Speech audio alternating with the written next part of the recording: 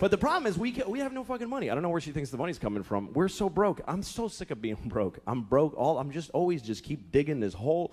And most people are broke too. That's the thing. This country's just everybody's broke. That's why I don't like George Bush, but I didn't like Kerry either because they're fucking both rich and they don't get it. They don't know what it's like to be poor. Like poor people know what it's like to be rich. They know exactly what it's like because they fantasize about it constantly.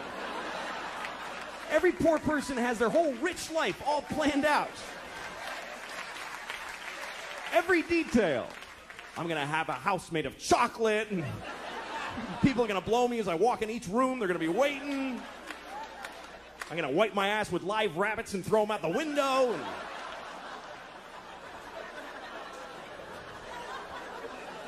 And got it all worked out. But rich people don't fantasize about being poor. Why the fuck would they do that? I'll have to take the bus everywhere. Yeah!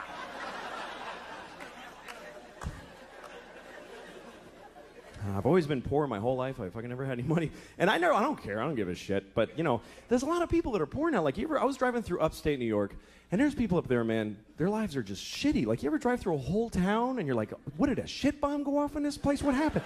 Everybody's life sucks in the whole town. And you can tell because they're just standing in front of their houses like...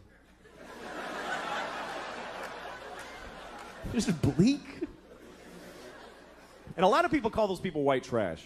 And I love that expression, white trash, because it's the only racial expression that you can use, and nobody gets offended. Nobody gives a shit. When you say white trash, nobody goes, hey, don't talk like that about them. That's not nice. Nobody defends white trash. You could be talking to the most liberal hippie in the world. You go, hey, I saw this guy, he was white trash. He'll go, ha ha, fuck that guy. White trash loser.